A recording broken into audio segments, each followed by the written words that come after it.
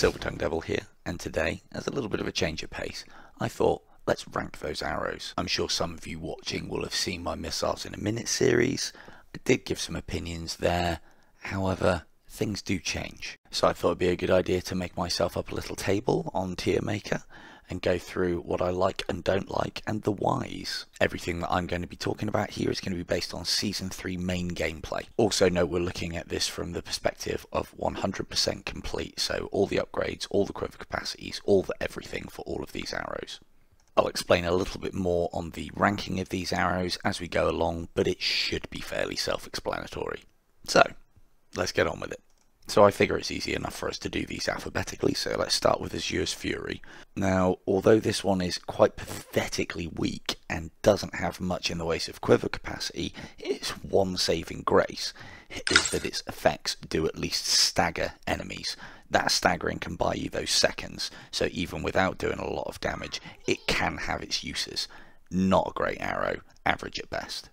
With Ball Lightning, I'm going to lump Ball Lightning 1 and Ball Lightning 3 together.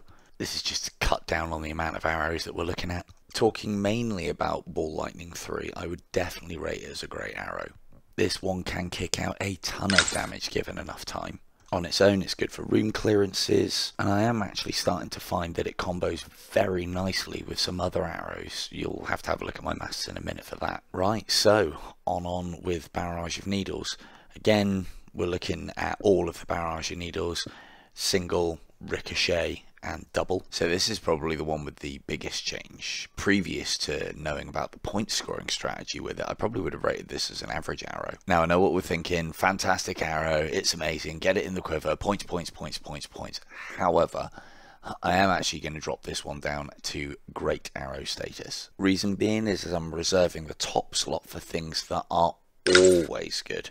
You'll see those arrows come up a little bit later on. Granted, there are situations where Barrage of Needles can be really helpful if you find yourself swarmed or you've got things very close and you're using something like the bow.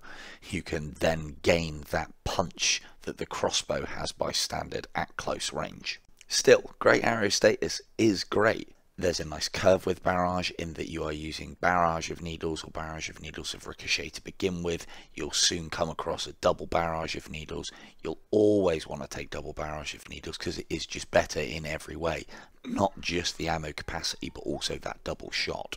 And so to get a final thought in there before we move on, save this becoming the Barrage of Needles show, for garnishing score there is no greater arrow, however it becomes a luxury and also a liability at those much higher cycles. So next up we have Cataclysm. We've got the 1, the 3 and the 5. I'll briefly touch on Ricochet and Cataclysms as well in respect of the fact that they're just another liability arrow. They are fun to use but they're very short on ammunition and you can't do a lot with them really.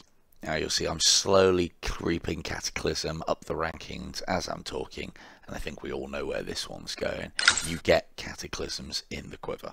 So again, this is another one of those arrows where you always want to make your way to the top end. You always want Cat 5s over anything else. Take 1s or 3s if they're on offer and you think you're going to need them, but 5s are where we're heading. Now, why do I consider them essential? In a word, it's versatility. The damage that they can kick out is huge, which makes them great for those bosses and also for those high HP individuals. The explosive radius means that they're also a really good arrow for taking care of the groups. In a pinch, say you're being mobbed, you can drop them at your feet.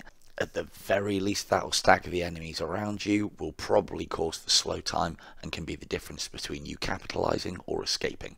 And we've also got to talk about them being the key to the gatekeeper that is Anakim. During the early days, I, like many others, used Cataclysm spam on Anakim to actually get past him and allow me to get to higher cycles. As mine, and I dare say your gameplay evolves, you will find that you won't need those early doors, however you will need them for that big finish on Anakim in those higher cycles. Many uses for this arrow. Get it in the quiver. Now, next up I believe we have Cupid's Wrath. So the homing effect on this one is good. The explosive damage and radius that it does is good. However, it will get outstripped at those higher cycles. There, it's just not doing the damage needed. However, we are going to slightly overlook that, and this one just scrapes it into being a great arrow. When you first get it, it actually seems quite powerful, and it does a lot of work for you. Whilst the training wheels are on, it's perfectly fine to use this arrow. However, you will find that the further you get into it, you just won't need it anymore. But until the time that you do not need it, I'd consider it a great arrow. It does have a little utility against some of the bosses in a pinch. It's not bad against Asmodeus, as you'll have seen in one of my latest videos. One little thing that I will drop about Cupid's Wrath is kills with it count towards your Cataclysm kills, the 666 that you need for that to upgrade it to its maximum damage capacity. So if you're after any nuggets from this video, there's one. So moving on to Curse of God. Now, Curse of God I've got a little bit of a problem with because its damage does not scale very well. You can get use out of it in Paradise Lost and maybe across the first cycle or two, but its biggest problem is that if it doesn't kill enemies, it then doesn't spread, which then means that you may not even get a single kill out of a single arrow. It can be very good against Cupids if deployed correctly, however being particularly good against one enemy in the game isn't good enough. Thankfully it's an easy unlock and even easier upgrades, so once you've got it and done with it, you don't have to touch it again. Oh, Divine Sight, you are a bad arrow. The vast majority of time you fire off a Divine Sight, it's going to hit the body. It very rarely goes for those headshots. Because of that and a lack of ammunition, whilst you're at this training stage or learning stage, whilst you're needing homing arrows to deal with things that you can't hit, Cupid's Wrath is a much better arrow.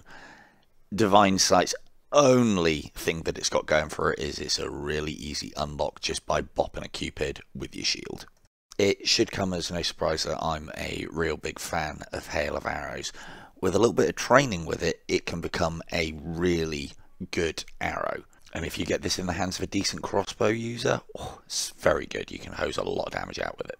It's never going to make essential arrow status because in essence it's doing something that you can already do, just a little bit quicker, and you're having to waste a quiver slot for it.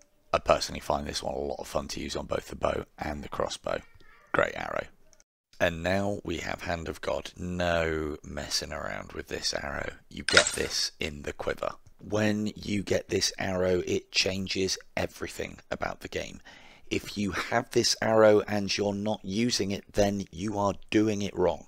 I would personally rate this arrow as the best arrow in the game. It has so much potential, so many uses. Its key feature of just slowing everything down within its bubble works at every stage, works at every cycle, and works in nearly any situation that you can throw it in. I think the best way that I can sum it up without preaching all day about all the different uses it has is that it really accentuates you as a player. When everything around you within that bubble is slower, it's as if you are doing everything faster. Your rate of fire, your movement, your dodging. Huge combo potential with nearly every other arrow in the game. If you can't use this yet, learn how to use it and get it in the quiver. Moving on to Hellfire is another great arrow in my opinion. Its lack of ammunition does hurt it a little bit. The flaming damage over time does make up for that. The fact that it's a light arrow can make it even twitchier and a little bit harder to control than Hail of Arrows, but it's still almost as good. Again, same as Hail, you can get a really good tune out of Hellfire on the crossbow. Another great arrow if you ask me. So, Holy Light, what do we do with you? Well, you're going straight into bad arrow status. If there was a reliable way to trigger the 400% damage addition, which is, I think, a bug, then this would probably be a great arrow, if not almost an essential arrow. It would allow you to get past probably Anakim 10 quite easily. But as is, it doesn't stick around long enough. It doesn't do enough damage to justify its placement. Also, having the flight path of a heavy arrow means that you can't even fire it over much of a distance. This is a bad arrow. Little known fact about Incursion: when it is upgraded, it is actually the most powerful single explosive arrow in the game. Does a ton of damage individually. However, Cataclysm is just better. This one can do the job of Cataclysm if you're really sure or not finding Cataclysms. However, as soon as you do find it, get it replaced. The lack of ammunition for me is what drops it down to an average arrow. I like the idea of the pestilence arrow, however its execution in this game is so lackluster it's unreal. You can get kills with it against very weak enemies in maybe cycle 1, but other than that I really don't see a use for this. This is a bad arrow. A couple of things that save it from being bottom tier is that it's an easy unlock, it's an easy upgrade, and I suppose you could soften up an area before attacking it. Again though, not very good. Ugh, shrapnel blast. Why are you even in the game? I cannot find a use or a reason for this arrow to exist. You pick this up in a dream, you better wake up and apologise. It's a ridiculously late game unlock. On hit, its secondary effect does little to no damage. The spread is absolutely rubbish and random at the best of times, and it even has the audacity to share the same arrow model and quiver amount as barrage needles too. After testing this one extensively, the only other time that I've ever picked it up is by accident replacing something useful. Get this out the game, it's rubbish. I feel tainted just talking about it. Thankfully, we've got Tempest up next. Now, Tempest is a good arrow. Hell of a lot of ammunition, has a lot of versatility in that it can take out multiple enemies in that kind of railgun effect. It's got very good range as well. I'd go as far as to say that it is a great arrow. It'll provide you a quick and easy way to deal with those skybound threats. It will output its maximum damage regardless of range or draw strength. Fantastic for making quick work of Gabriel. Just make sure you are getting headshots with it by aiming slightly higher than you think you should. It also actually covers the crossbow's weakness, which is damage over distance, so that's nice too. So with all that said, giving it a glowing report, why is it not considered essential? Why is it not always in the quiver? Much like Cupid's Wrath, it's not doing a massive amount more than what you can already do. It's another one of those arrows that's perfectly acceptable to have whilst you've got the training wheels on. However, you will graduate past this the further you get into the game.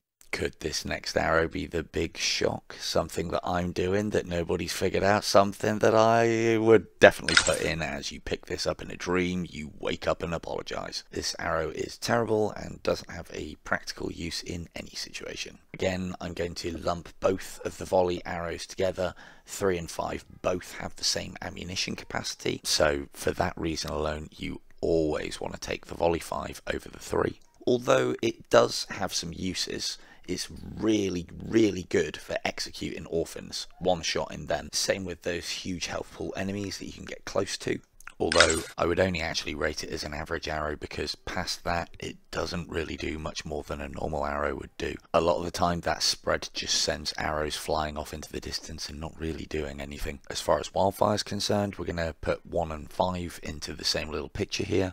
Now, talking about Wildfire 5, it can be used like volley in that it can dish out a heck of a lot of damage to, say, something like an orphan or something with a huge health pool if you can get them all in the head. So it does have a little bit of utility. Wildfire 1, on the other hand, I haven't found much use for. Now, all arrows in the game that have the fire effect actually have a change in their trajectory.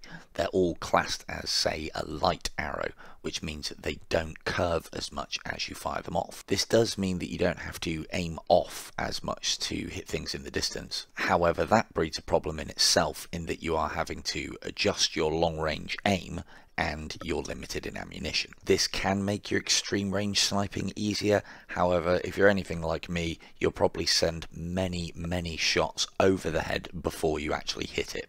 And I personally would much rather train myself to hit things at those sort of distances on a trajectory that I've got unlimited ammunition of, i.e. the vanilla arrow. The burning effect for both these arrows is nice, it just doesn't last long enough to really put across much damage. They're not doing that much more than a standard arrow, which is why I would rate them as average. Last two, up next we have Winter's Bite. Now, there's probably not going to be any surprises here either. Winter's Bite, you get this in the quiver. Again, I've lumped the single shot and the 3 times version together on the same picture. This situation's a little different in that I would always recommend you go for the higher times version of an arrow. As far as Winter's Bite is concerned, the single shot is what we want. Reason being, it has more ammunition, and the 3-shot has a tendency of only really hitting the enemy that you're aiming for and won't really hit anything off to the left and right either. It's worth noting here that multiple hits with the same arrow won't stack the effects, however they will refresh the timer on them, so to speak. It is without a doubt an essential arrow. At the higher cycles you will need this eventually. I personally shied away from this arrow for way too long. I couldn't see the hype until I started getting to the likes of Anakim 6 Plus. You want to get past those high level Anakims, this is another one of those keys. The arrow won't do all the work for you, however it does do absolutely massive amounts of damage to bosses, and it's also really good on those high health pool enemies, and on most can have the added effect of freezing them in place. And I think probably the best feature of it is that damage scales, so it doesn't matter what cycle you are using it on, it is doing huge amounts of damage over time. And up last, and by no means least, is Wrath of God. Wrath of God is considered the nuke of your arrow arsenal, and with good reason, if you can use it correctly, which is to arc it past as many enemies as you can and bury it in something far away. It can put a lot of work in for you. No single shot of any other arrow is better than clearing the skies of Cupids. The things that drop it down for me from essential status to great arrow status is its effects don't stagger, its damage does drop off quite badly over time, so you'll only be using this for so long, and it's also unfortunately very short in the ammunition department. And there we have it. Those are my current thoughts and opinions of the arrows in the game. Do, however, take into consideration that I've had to temper this based on my level of play and not anybody else's. Agree? Disagree? Think you know better? Or that I've missed something? Start that conversation in the comments. And finally, I'll leave as much information and links as I can in the description for the video so that you can get onto TMAkey yourself and make use of all the bits and pieces that I've put together.